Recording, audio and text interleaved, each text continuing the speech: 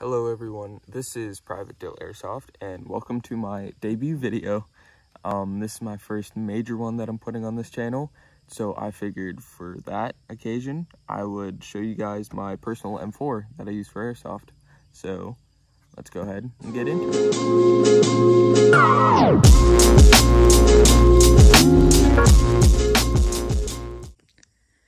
So this bad boy right here is the Lancer Tactical LT15CB.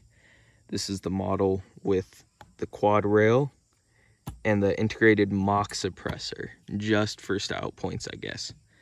And this is Gen 2 M4. I did see that they just released Gen 3s, but I haven't gotten into that yet, so this for right now has been my main rifle for Airsoft. So I'm gonna go ahead and get into some of the more specific details about it.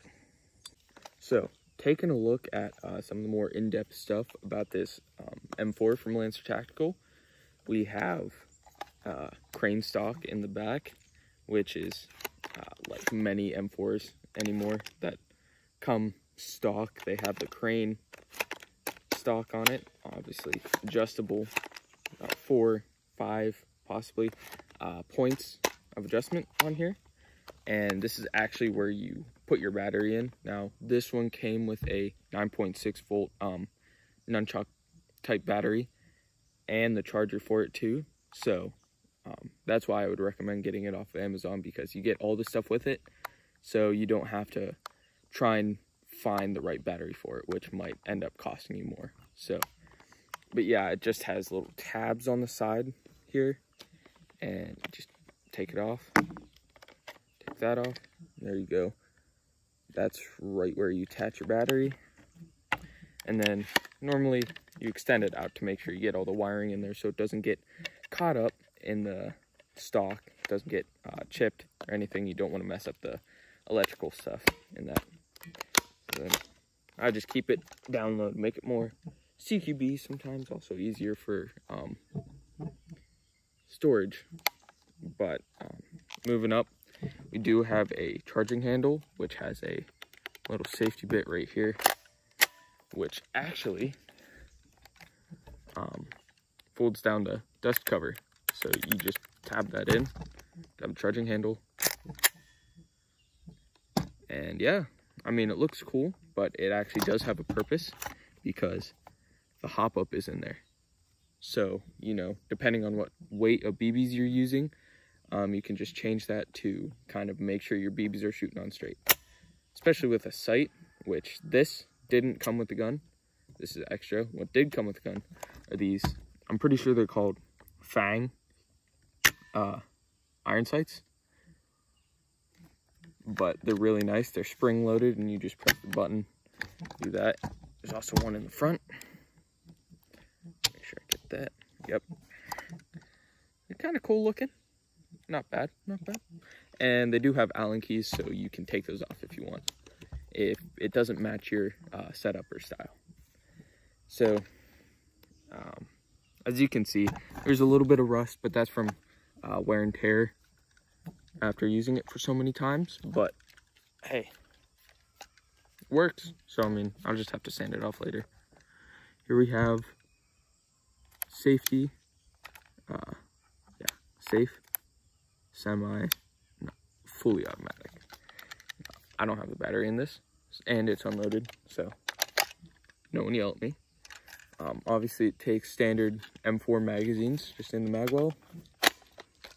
It's got a mock bolt release on the side. Doesn't actually do anything, and just, you know, if you're one of those reloading channels, which I don't discourage, because I mean, it gets views. But, you know, if you're reloading with like GoPro on, just pretend to smack that. It looks realistic, so I mean, pros to you. Moving up a little more, we have the quad rail system and this kind of handguard lug in the back, which you can unscrew if you want to change the handguard. Here is the mock suppressor. Doesn't actually do anything, doesn't quiet anything, just looks cool.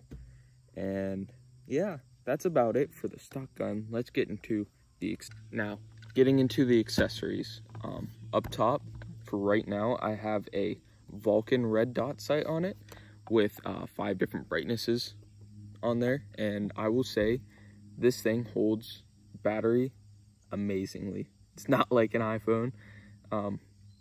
I've accidentally left this thing on for at least 24 hours and it's still going strong, and I've obviously used it more than that. So yeah, definitely recommend Vulcan because their batteries or their sights definitely are good on battery saving.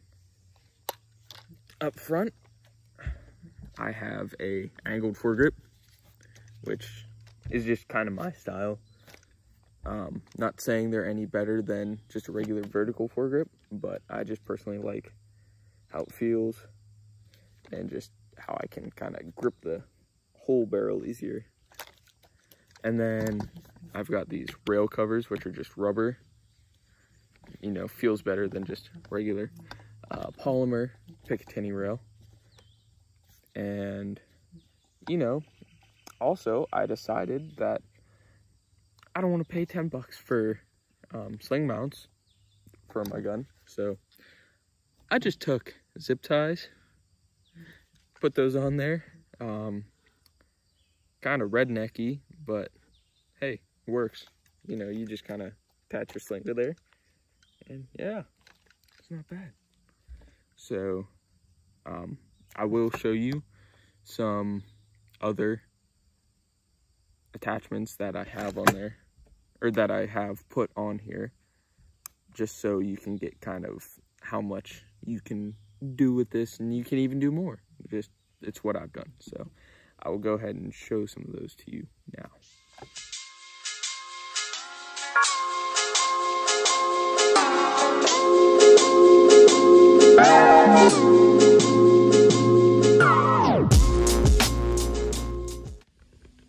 Alright guys, so that's about it for this video. I will say, if you like this video and if you want to see more, please let me know. And if you're feeling generous, please like, comment, subscribe, share, whatever you gotta do. And yeah, if you like these kind of reviews, or if you want to see reloads or whatever you want to see, like range stuff, just go ahead and let me know in the comments. So yeah, hope to see you in the next video. Peace out.